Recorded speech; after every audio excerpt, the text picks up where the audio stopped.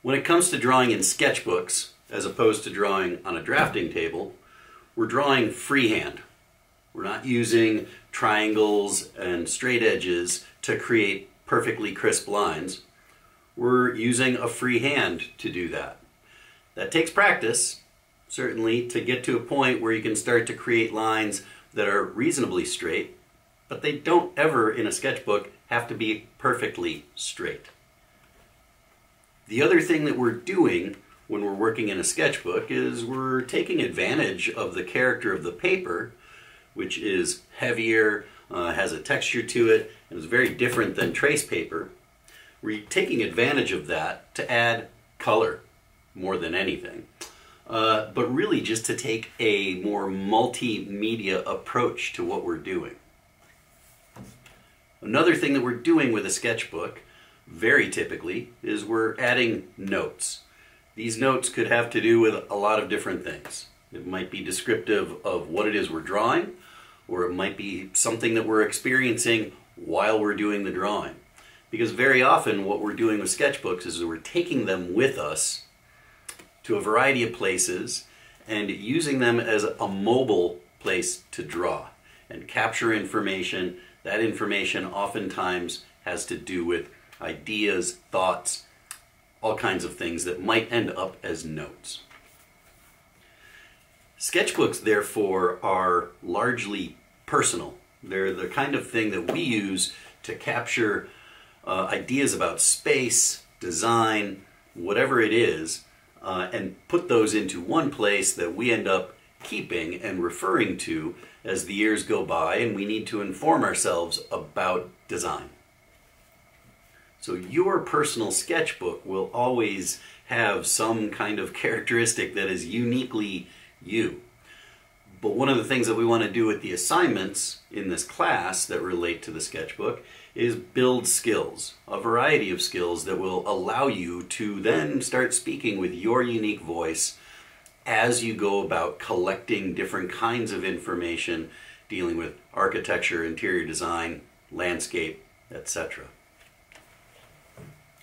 Since we're talking about plans most specifically right now, that's the assignment that you're going to be working on, I do want to say something about scale in a sketchbook.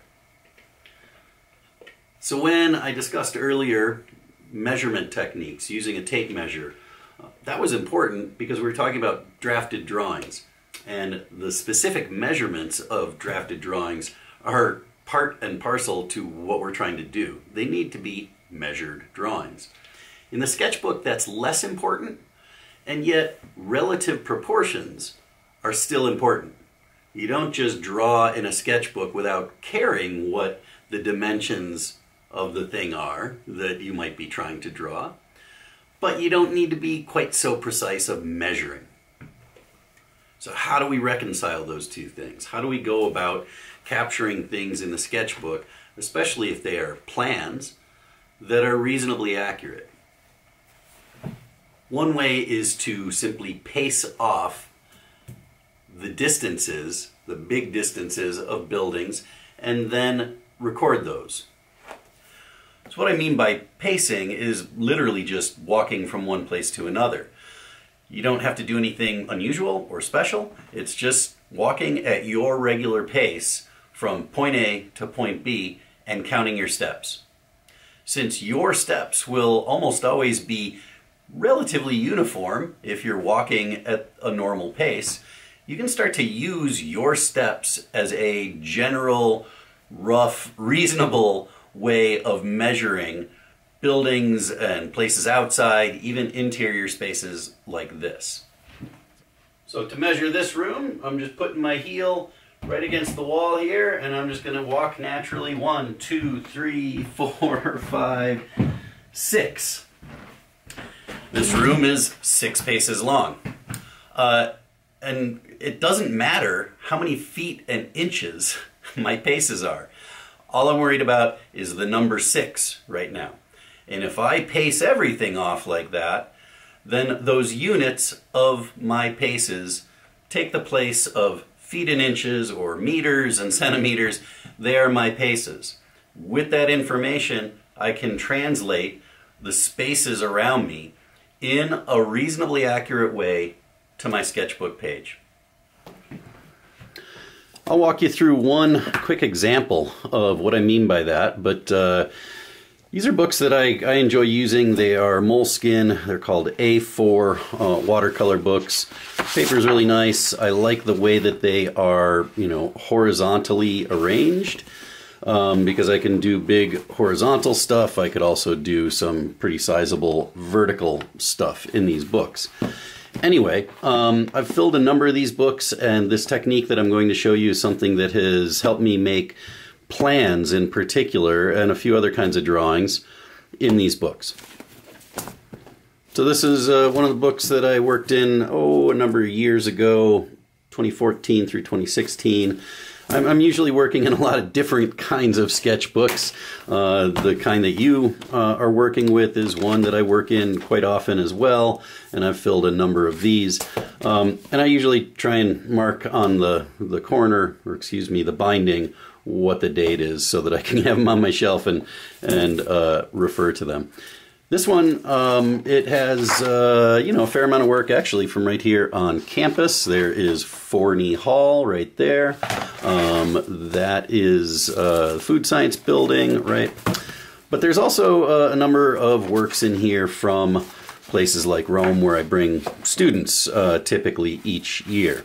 And this page spread here includes a exterior perspective, an interior perspective, some historic notes, and a plan of this piazza and its associated church that is directly adjacent to the building where we've had our studio for the Rome program for quite a number of years.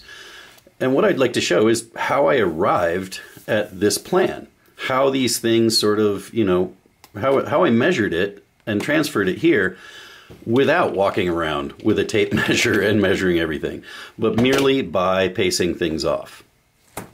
In exactly the same way that we created these drawings by starting with a rough freehand drawing and then adding numbers to it, that's precisely what I do in my sketchbook as well. And, you know, I do that where I can. Maybe I do it on a separate piece of paper, but in this case I did it just inside, on the inside cover of this sketchbook. You can see the sketchbook's been around, the binding is kind of falling apart a little bit, but I hope you can really, you know, see this clearly, or clearly enough. What I did is a rough sketch of the church footprint, the plan, and then the piazza. And that required me walking around and looking at these things and making the drawing, just like I showed before. And then I just paced around and counted my paces in different places here, you know, 26, 15, 7, 22, 27, okay? So I have all of that information. The next step is to, you know, open to the page that I'm going to work on and think about where is the drawing going to go on the page and how big can the drawing be on the page. So I did have to consider what were the overall dimensions. If I'm going to go all the way from here all the way to there, I had to kind of add up a number of these measurements and figure out what the overall was. And I think, pretty sure I did that right here. I was doing some, you know, just basic addition to figure out what that was, and therefore how big I wanted it to be on the page. In this case, I knew that I was going to do an exterior drawing here and an interior drawing here, and so I had a certain amount of space to work with kind of in the center of this page spread, right, you know, across what we call the gutter of the page. So I knew that it had to fit here. And so I had to make some decisions about, well, how long is that going to be? I have the numbers and I have the size. So what I had to do was create a temporary scale. And that's just, I had a spare piece of paper, and along the edge of this spare piece of paper, I created this scale. I did that by laying this down and thinking about, you know, how long this wanted to be. I think I had to give myself something like 200 paces. And so the entire length of this would represent 200. I don't think I folded it, maybe I did fold it in half, but to get to 100, you could just take this, I did, because I'm starting to bend it and you can see where I folded it. I folded it in half like this and just gave myself a little bit of a mark and said, okay, that's where 100 is, because that's half of 200. I did the same thing, you can see right there for 50. In other words, I folded from here to there in half, got 50, and then I did the same thing from there to there to get 25, and then I just sort of estimated 25 divided by 5 is 5, and so that gave me a scale. It's not a, you know, a literal architectural scale. It's a scale that is based on the size of the thing that I've paced off and the size of the drawing in my book. It's unifying those two things through the use of a temporary scale. It's really, you know, after you do it once or twice, it's actually really easy to do this on the fly, on location, and what it allows you to do is capture a plan with a reasonable amount of accuracy, again, without having to go around with a tape measure and measure everything very, very carefully. One other thing I'll emphasize here is when you're working with a sketchbook, the best strategy is to do all of this, or as much of it as possible, on site.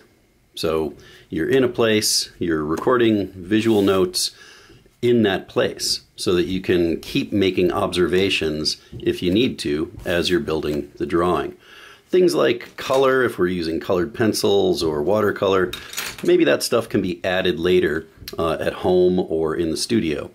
But when you're first taking notes, when you're first laying out the drawing and building the drawing, it's always best to do that on location. That's one of the advantages of a portable sketchbook like this.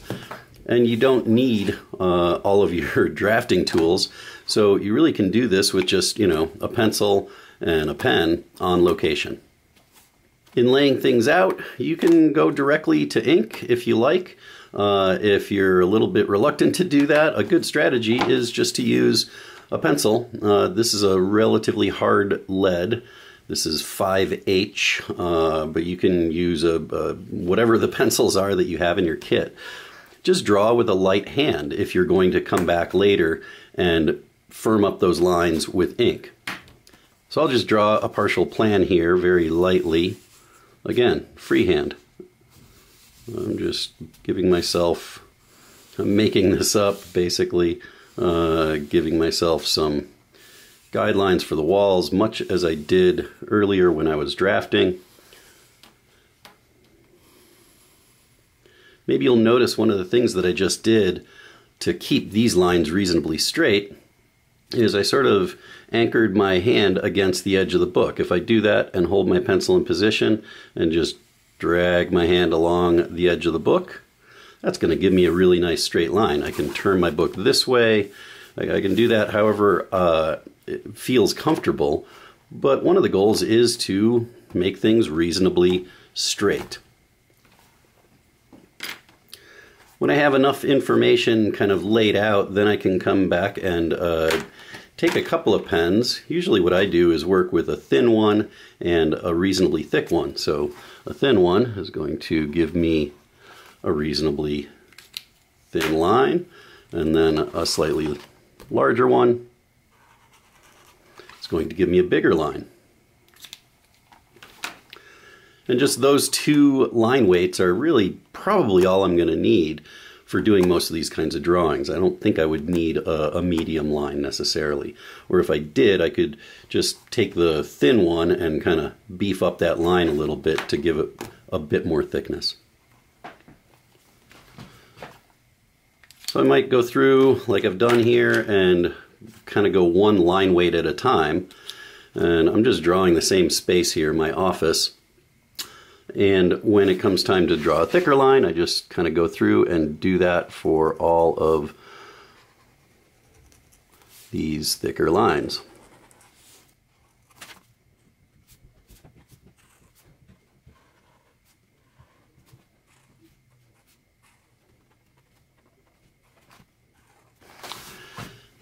And now I've got a really basic plan of my office here. I kind of goofed here. This wall actually continues, but for now that's okay. Once again, a sketchbook is a place to start experimenting with different kinds of media for adding color, or if I wanted to maybe poché these walls. If I was going to poché the walls, I want to do that in a consistent way with a thin line and add what we would call a hatch pattern.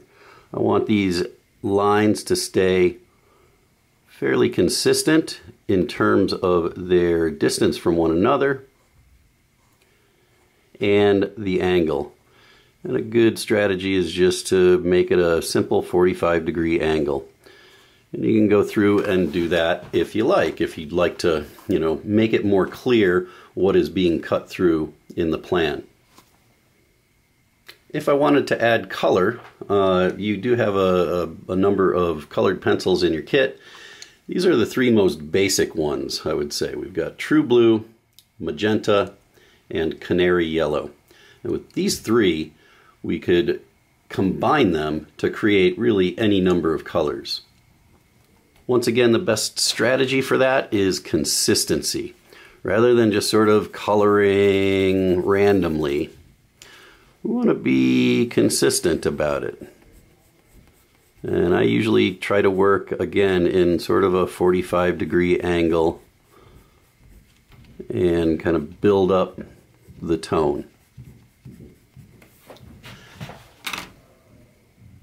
If I wanted to make that green, I could start to add another layer here.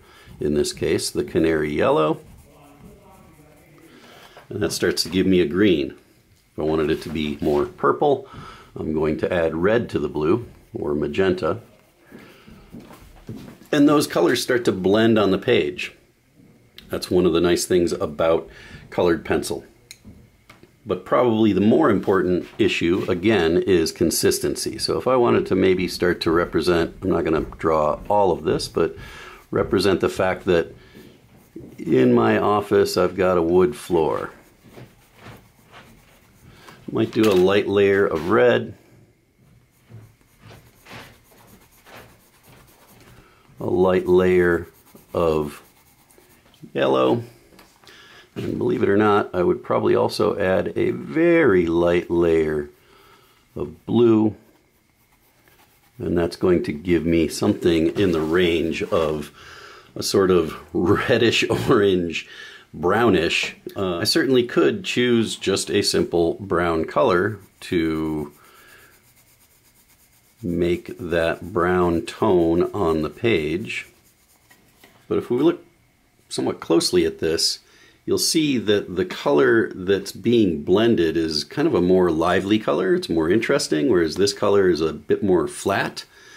And those are just different choices that you can make about how you're going to go about adding color, at least using colored pencils. Watercolor is a little bit different. I don't want to get too down in the weeds about it right now. I just want to show a really basic way of putting what we would call a flat wash on the page. One of the advantages of this is that when you develop a technique for it, when you practice it a little bit, using watercolor to add color to a drawing can be very, very fast. And it also gives kind of a nice transparent wash of color on the page. So to do this, I'm just going to get my brush wet here and put a bit of water on my palette, and then come here and pick a color, get it a little bit wet, add it to this water here, and then with the brush fully loaded, I'm going to start painting this on the page. I will keep the page tilted in this direction because once I start getting this on the page, you'll notice that there's a bead of water that gathers there. And really what I'm trying to do is barely touch the page and move that bead of water, and every time the brush starts kind of running out of water, I go and get more of that same wash, and I just keep that moving down the page. When I've painted the area that I want to paint, I'm going to snap my brush. Whoops, I just did it there on my page. But really what I'm trying to do is get as much of that water out of my brush as I can, so I come back here and lift this extra water at the bottom of the wash.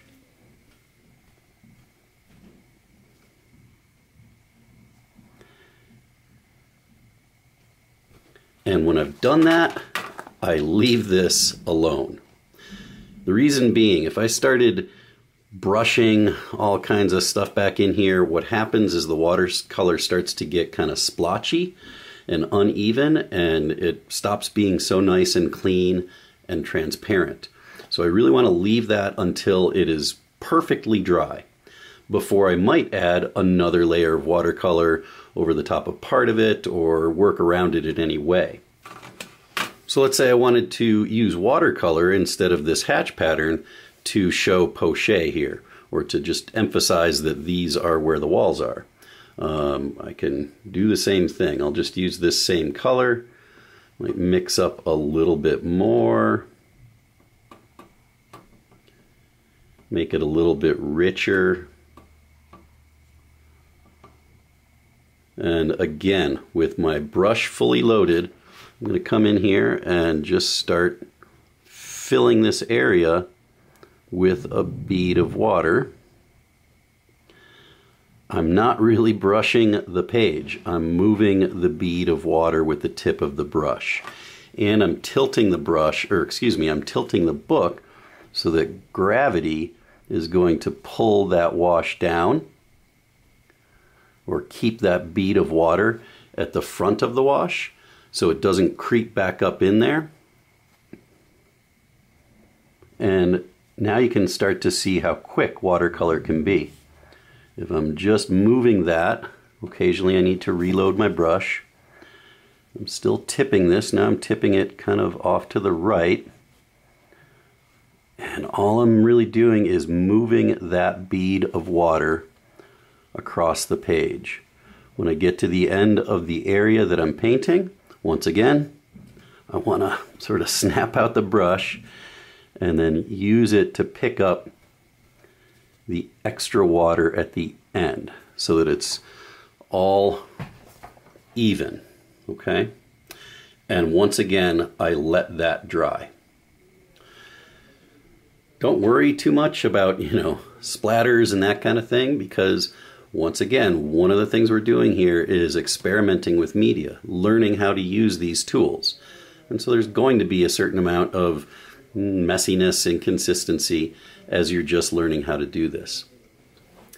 If you want to start getting into what we call graded washes, which is where a wash would go from one value to another, this is how that is done. You would start again with a wash like this.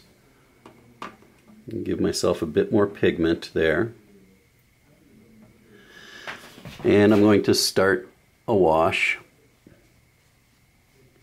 And at some point,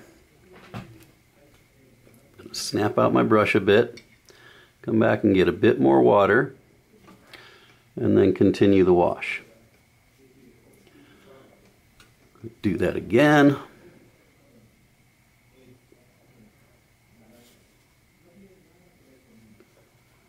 And as I'm going, I'm just increasing the amount of water in the wash.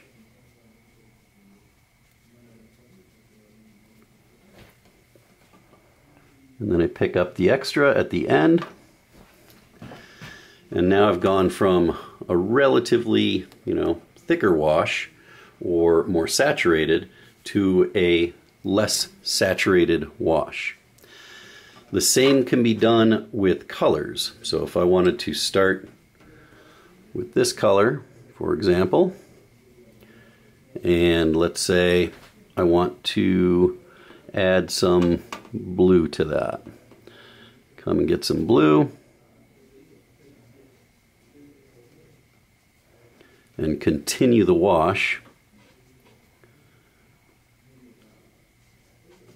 And you'll see that it changes somewhat gradually from that yellow wash to a more blue wash. Whoops, I grabbed a lot of watercolor there. But I can kind of just move that and then take up the excess and let it dry. I really do want to emphasize that point of moving a wash across the page in one direction or working your way around something and then pulling that excess water off the page and letting it dry. That is such an important thing, especially when you're first starting watercolor. It allows you to paint very quickly, and the results are better. We end up with a nice clean sort of, think of it as stained glass. Think of the paper as the light source, and if the wash is nice and clean, it's going to shine light through that almost like stained glass. Whereas if I really kept messing with this and working with it and painting and pushing down on the page with the brush, it ends up getting very kind of splotchy and uneven.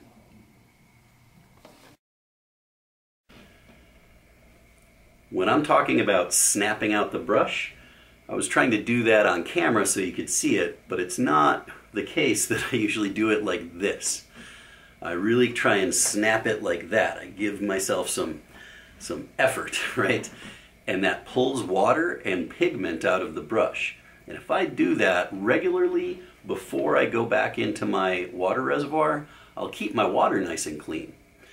Anytime you have a brush that has a lot of pigment in it, you don't want to just stick it back into your water reservoir. That will make the water very dirty and cloudy, and then you won't be able to get nice clean washes. So anytime I want to pull up excess water from the page, or anytime I want to go and get some fresh water to add to my palette, I always snap that brush out. Obviously you have to be careful when you're doing this because you don't want to splatter people around you. If the floor where you're working doesn't want to get watercolor splattered on it, you might take a big sheet of plastic and lay that down. Outside, it's obviously not a problem. That's where I do most of my watercolor work, is outdoors, so I don't have to worry about it. But in here, I do have a piece of plastic down here that I will occasionally lay out across the floor, and I can just snap my brush out, no problem, and it keeps my water clean. It allows me to pull up excess water from the page. It's a really good way of working. When I've got the drawing worked out and colored and everything I'm going to do to it, or even before then, I might start thinking about where am I going to put text. And in doing text, if it's a title, I might make those letters reasonably large. If it is just ordinary text, I might make those letters a bit smaller. What I'm doing here is giving myself some guidelines. Again, I'm not using a straight edge for this, but I am being careful about it. Hopefully you can see those guidelines reasonably well. And I might even come in here, I've done this a number of times, where I'll rough out the text in pencil because I might want that text to fit in a certain place. And so before I put ink on the page, I might just kind of say, well, how big can this be to say Matt's office? And I'm just using a light pencil line to do that. And if that's where I want it to be, great. If it's not, I can erase it and try it, differently, wider, thinner. And then I would probably come back here and just trace over that. I tend to use, for titles, all capital letters. And, printing does take some practice. There are good examples in your textbook of lettering. I do encourage you to be creative with it, but at the same time, one of the things we're trying to do here is develop skills to communicate clearly. And it's not just about the drawings, it's also about the text. So again, titles might be larger, and regular text might be smaller. And I might also use a heavier line for the larger letters and a thinner line for the smaller letters. So, regular. And I've always been in the habit of putting a date on whatever it is I'm drawing. Sometimes you add other information as necessary, but at least, you know, starting to note things up. What it is you're drawing, where it is, etc. So that's going to do it for now.